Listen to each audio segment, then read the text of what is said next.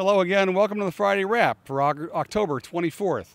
I decided to do it outside today because I could. One of the last few real nice weather days we're probably going to have this year.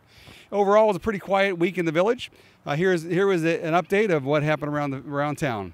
The Burr Ridge Bank and Trust Community Appreciation Day was held last weekend. The Plan Commission meeting was canceled this week. The Tri-State Fire District Recognition Dinner was also postponed. As far as the upcoming election in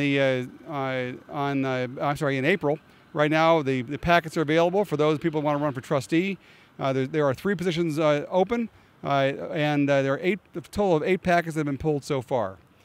The board this week, also the board summary of the board goals and priorities was finalized. If you'd like to see that, that's available online. And if I could figure out how to attach it to this email or make it available in the Friday Wrap, I'll do so. There is a board meeting scheduled for this Monday. It is a very light agenda that's scheduled. We may even have a special presentation by the Soaring Eagle Academy, who was in my office this week. Hopefully they'll be available on Monday to give additional information about their organization, which is growing at a pretty rapid pace, and their fundraiser they have in November. Now, the reason I'm filming it from here is to highlight the Fall Festival, which we held on Saturday. It's actually sponsored by the Village Center.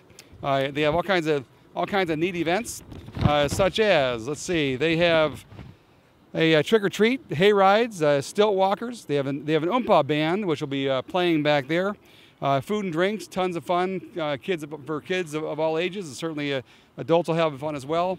And at 2 o'clock, Jim Peterick will be right over here at Barbara's Bookstore doing a book signing for his book he's written to celebrate the 50th anniversary of the Ides of March. I really hope you can attend the Fall Festival, especially Jim Peterick's special book signing.